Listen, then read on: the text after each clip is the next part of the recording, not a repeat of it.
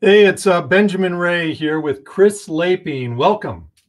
Thank you. It's so great to be here with you, Ben. I'm really glad that you took the time to be on this show today. I wanted to say that Chris and I met, it was probably a good 12 to 15 years ago when he was a CIO at a few restaurant brands, and I had an ad agency, and we worked together back then.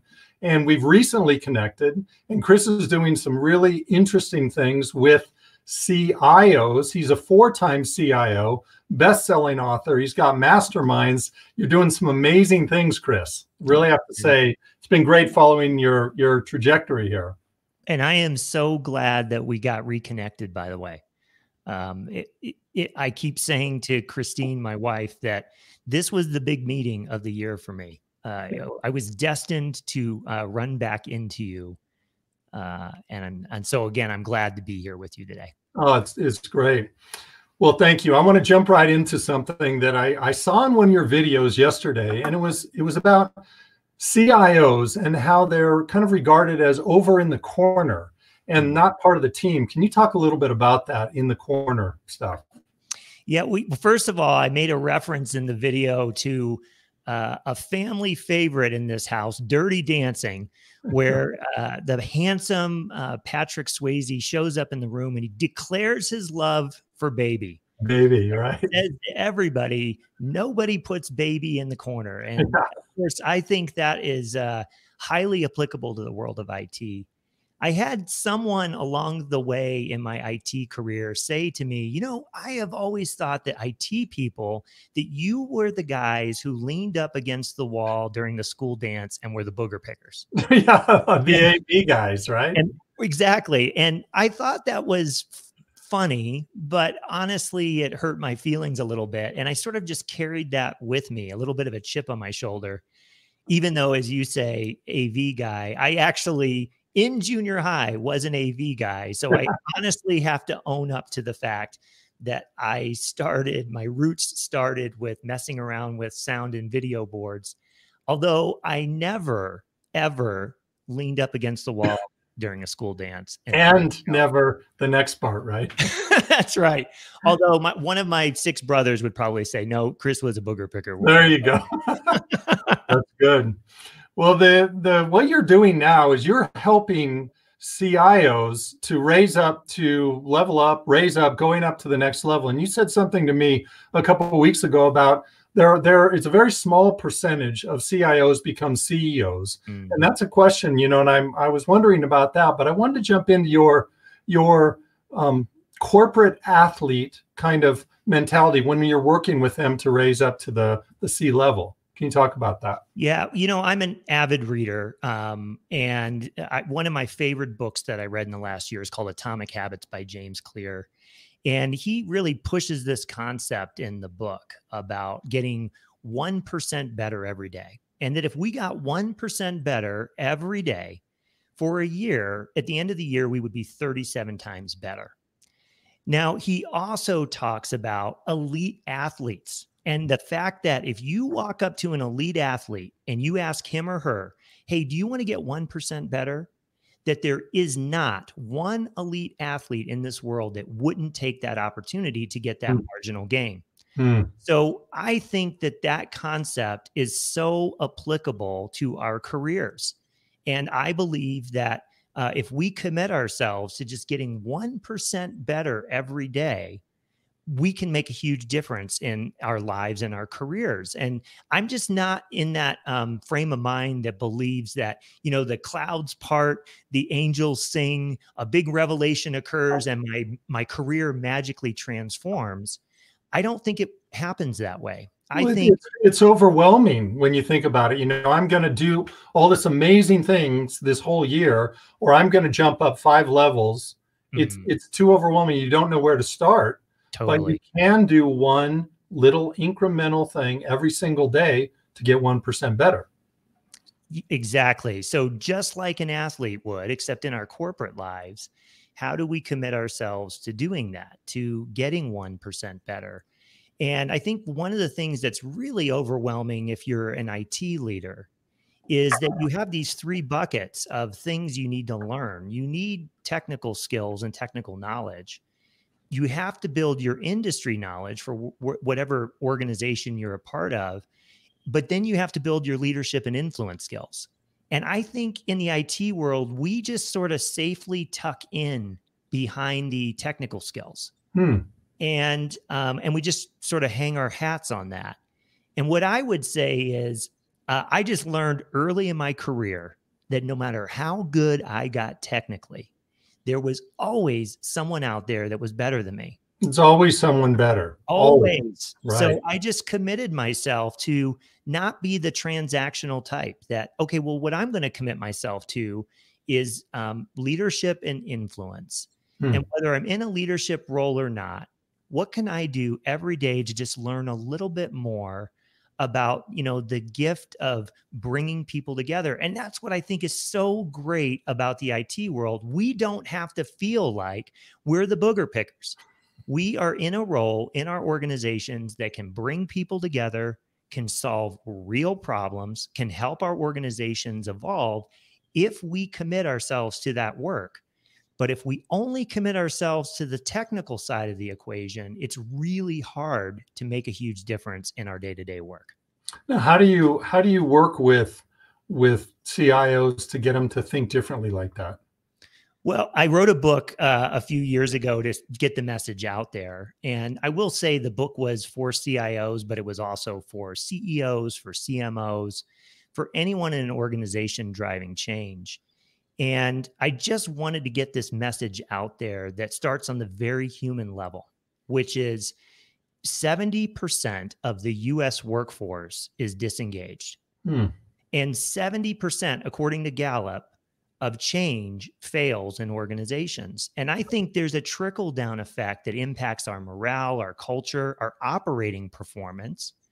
And so what I really want to do is appeal to leaders out there that this is actually a lot less about you and a lot more about the people downstream who are hurt when change goes bad, when change goes wrong.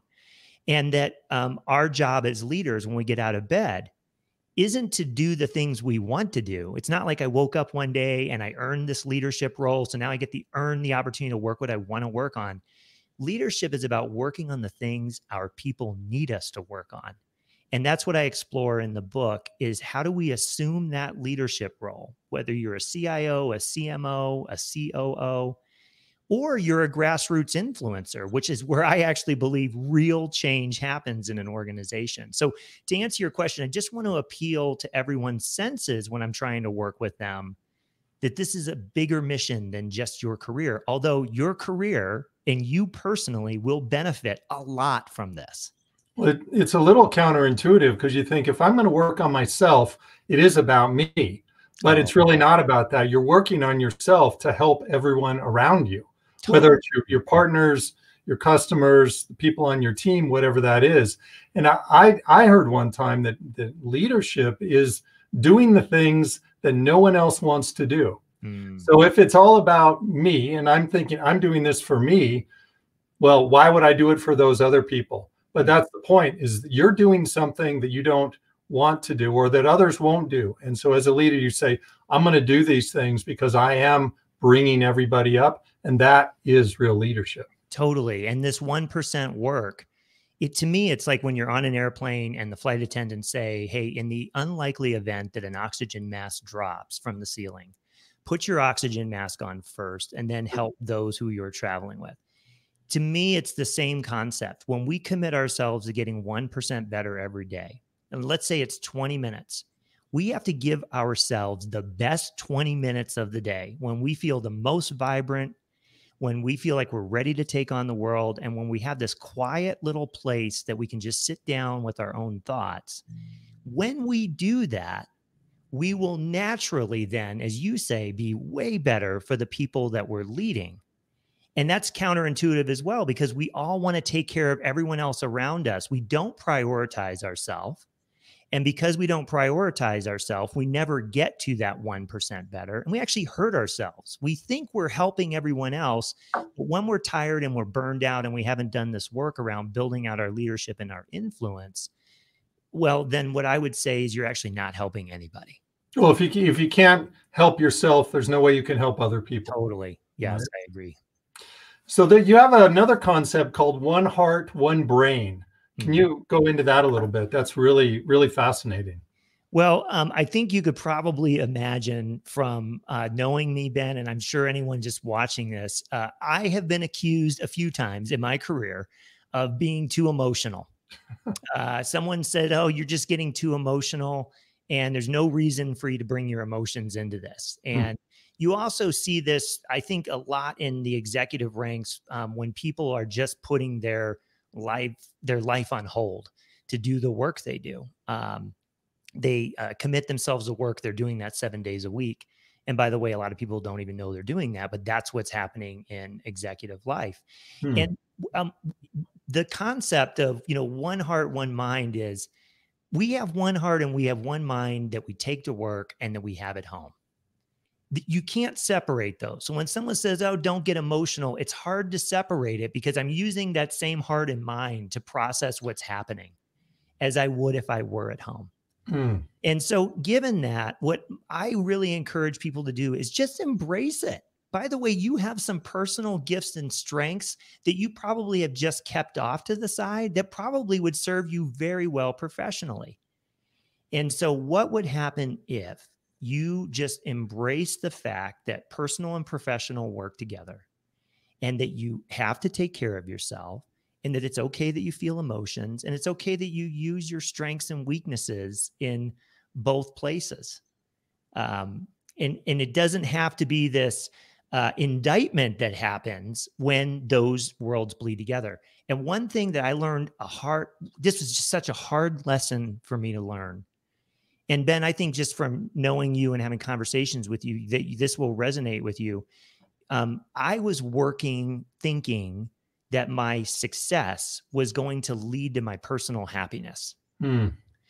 And So success in business would make you happy that's right. in And personal life. that's exactly right. And what I learned late in my career was that actually, when I had personal happiness, that led to success. So I believe when I work with leaders in developing their skills, their leadership and their influence skills, I think it's important that people embrace that identity piece, that they recognize that there is some personal work that they have to do that will then bleed over and make them stronger professionally. But to show up in a training class where someone's teaching you technical skills and you're only using your brain to focus on technical things, the bits and the bytes, we're really then ignoring that, no, there's this personal thing we have to work on.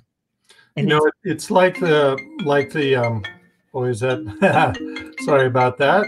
that's okay. People are calling you and saying, "Hey, give this guy the hook." Yeah. Yeah, no, it's so it's kind of like the Mr. Rogers, he puts on his jacket when he's in the show, and then he takes it off. He switches his shoes. It was like that for a long time, and we got accustomed to that you put on your suit, you come home, put on your t-shirt, but it's not authentic. I think there are a lot of times that over the past, let's say since 1950s, when men especially would be, I need to go to work, so I need to be a certain way. And now it's more like, when you're embracing, when you're talking about embracing the heart and the brain, this is authentic, this is me. And both of those are way more powerful at home and at work if you can embrace that and not just have, kind of be in your little box. Totally. I was participating yesterday in it was the Great Britain Entrepreneurial Awards, and they had a special guest who won the award last year. She has an awesome organization that she created that help women in the UK get the products they need for when they experience their period. That 1 in 4 women cannot afford the products they need to take care of themselves.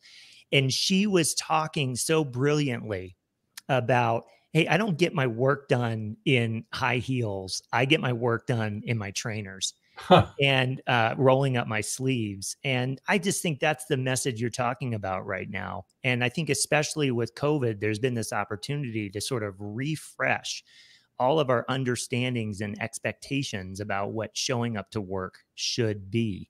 Mm-hmm. Dress in? Do we have to physically be in the space? Can we collaborate with people all around the world on our computer screens? These are the things that, we're just sort of we're all getting challenged on. Well, and it's being forced upon us, but I think that the innovation is showing that it can be successful. You know, we can be here as we're having a meeting, and we're talking, you know, to thousands of people who will see this over time, and that is new. You know, it's new and it's exciting. So out of this, there is some benefit to it. You know, so you know, I was just thinking about that scene in the Will Ferrell scene where he had his tie on, you know, in the Anchorman one, and then he's in his boxers, and you know, that's kind of how it kind of is now, you know, but it's okay. Are you in your boxers right now? No, not today. I honestly am barefooted right now, but I do have a pair of jeans on. There you go. So it is blending. So thanks for that explanation. This last question here that I'd like to go through is a really important one, I think, to hit home. And this is, you've said that success isn't reserved for other people. And that is something I think that I'd like you to talk about, because I know that is a tough thing for a lot of people in their career, that they say, well, they've got it over there. I have something that they don't. And so I'm lacking, or I'll never be that, something like that. I've had the opportunity in the last year to work on a passion project, an organization I invested in called 1 Year No Beer. And the whole focus is just helping people take a break from alcohol. It's not an abstinence program, so I know it's not for everyone, but it's just to take a break for alcohol, see it for what it is, and see how it helps you in your life. And one of the things that has happened with my involvement there has been this exposure around positive psychology and these things that we have to do in our brains to be successful in, again, our personal and professional lives, because we've got one brain, one heart. And so I do think it's important to consider that where the mind leads, the body will follow. And in positive psychology, or in psychology, there's a concept of internal locus of control and external locus of control, which sounds really fancy. But if you're an external locus of control person, you believe that fate and destiny is the reason why any good or bad thing happens to you. If you're an internal locus of control person, you believe that your life and your reality is largely shaped by the actions and behaviors that you take on day to day. And so if you look at the studies around happiness and being happy every day, you have a much higher degree of happiness when you feel like you're in control to get yourself what you need. And so the thought process here related to our careers and how we develop our careers is there's always these external reasons why other people have success, and we can't control those things. So the work that I want to do with people is to focus on the things you can control, the things you can do in your brain, how you wire yourself to pursue this success. And what I have found in this wiring, and this is a massive revelation for me to have just sort of stumbled upon this, Ben, most people don't believe they deserve success. They believe they don't deserve happiness. They believe they have this shame and regret in their life. They woke up one day, they don't even know how they ended up in the career they were in. And they believe it's because all these bad things happened to them because they didn't deserve success and happiness. And what I want to emphasize is you do deserve this. This is a mindset. It's not reserved for someone else. And actually, when you dive into the person who's successful, they are dealing with heartache and setback and failure every day, just like you and me. But the one thing that those successful people do differently than us is that when they fall down, they just get up quicker. Oh, yeah. And so this is all about the work we have to do to wire our brains to be able to do that. And I would just say, as an example, if you're working in an organization, let's say you're a CIO, You don't like your CEO. You don't know how she got in that position. She's so mean to everybody. She doesn't seem to value culture. She doesn't seem to value the things you value. What I would say is, what are you going to do about that? Yeah, right. Because you can either try to change it. You can try to work with her. You can try to help her on behalf of everyone, by the way. Yeah. You can just make a decision that I'm not doing that. That is not congruent with my values, and I have to take action. And so now you take the power back when you're doing that. We've got a question here that relates to this, that if you can address this question, life scripts can only be changed by the original writer of that life script.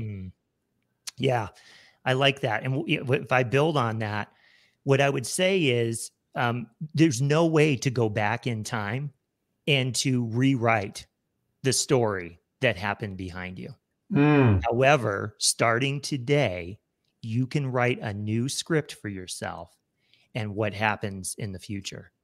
We've got a comment that just came up here from Craig. So it's, I think that's good. So handsome fella there. What a great picture.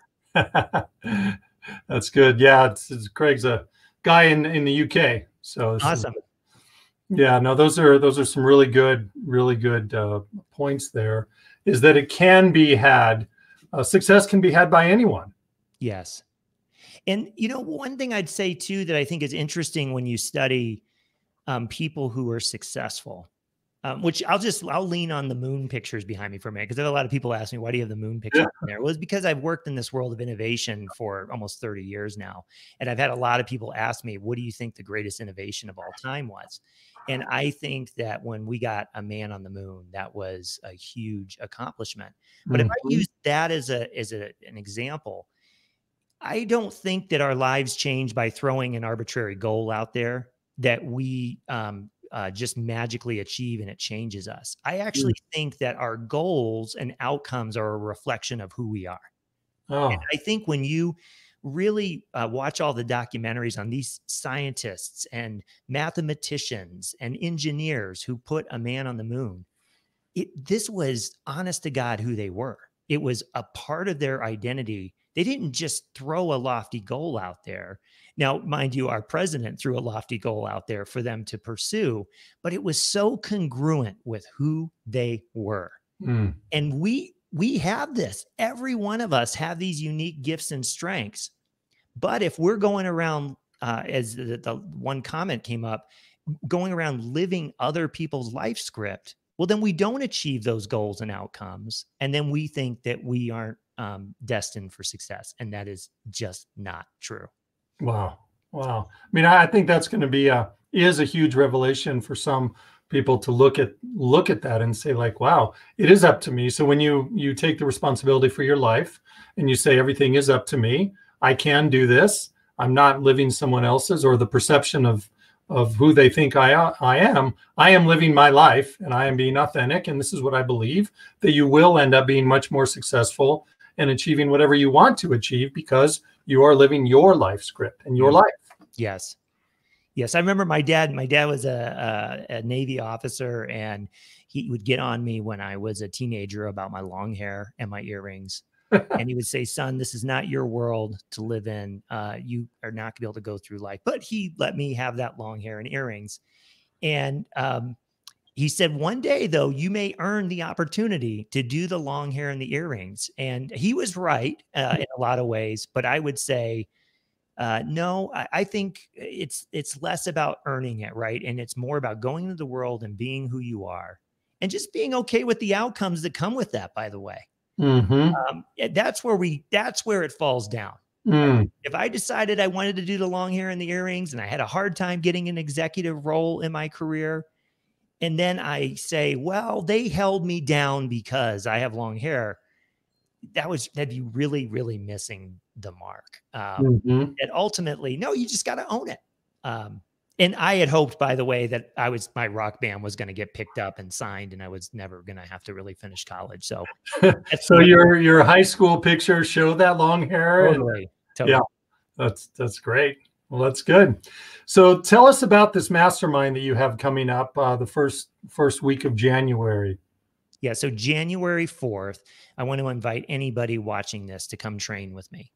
We're going to really work on some of the concepts we talked about today, especially this whole concept around the corporate athlete. How do we get 1% better?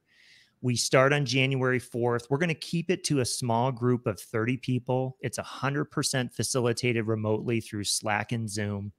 You get daily challenge videos with me, but you're also getting daily coaching and feedback from me. You can learn more about this mastermind at www.itmastermind.live. itmastermind.live. That's right, itmastermind.live. And we've already got people that are jumping into this group, leaders in some cases whom I've never met, and some leaders whom I've worked with in the past who I just know the chemistry is going to be so alive with this group. And we're going to commit ourselves for 6 weeks to getting 1% better every day. And that is, in general, a 20-minute or less a day commitment, 5 days a week, for you to just immerse yourself in getting 1% better. And we're focused specifically on building your influence and leadership skills. And it doesn't necessarily have to be for IT leaders. This is for anybody at any level. It's anybody at any level. It is called leveling up your IT leadership and influence skills, or your IT leadership skills, because that's the audience I'm generally working with and talking to.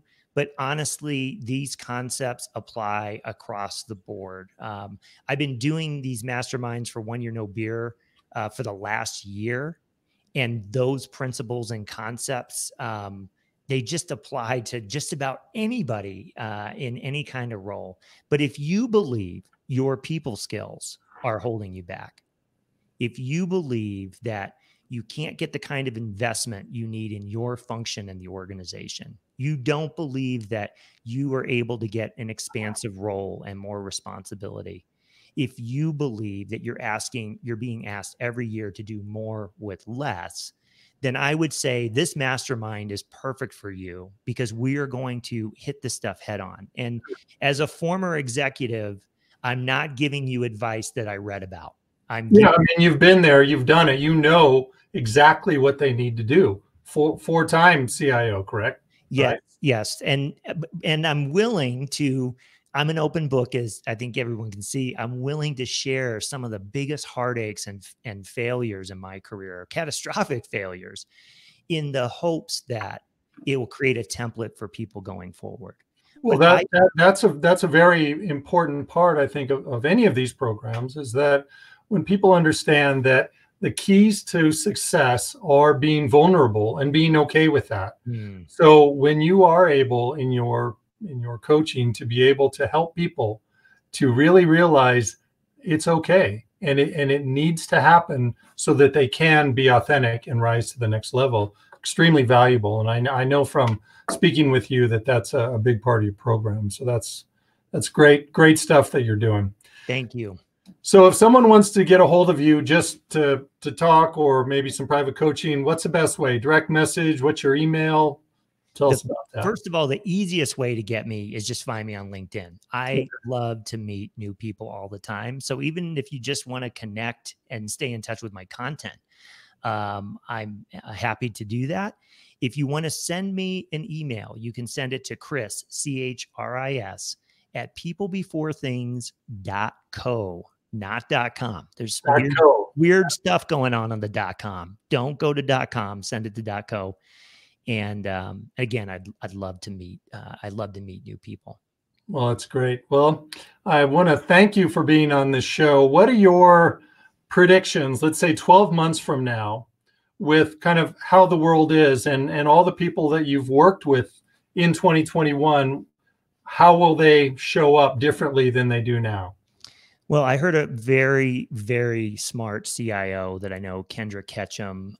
She did a live last week, and she was asked this question, and she said, the future is not now. And I love that, because I believe exactly what she was sharing. And that is, I don't think that this is the new norm. I don't think that we'll go 100% remote, that people will be sitting in their boxer shorts doing their work every day. but I also don't believe we're going to full tilt go back to where we were. So, my prediction is, well, first of all, it's an easy prediction to make, but 2021 has got to be better than 2020. Yeah. Most people. And I do think there'll be some evolution in the business world, but I don't think it's going to be as dramatic as everyone thinks. I think there's a lot of people clamoring to get back and to be working with their teammates day to day. Well, I look forward to speaking with you in 12 months, and then we'll review this past year and your successes. So thank you again. Awesome. It's a date. I will see you in 12 months. All right. Well, have a great week, and we'll talk to you soon. Thank you.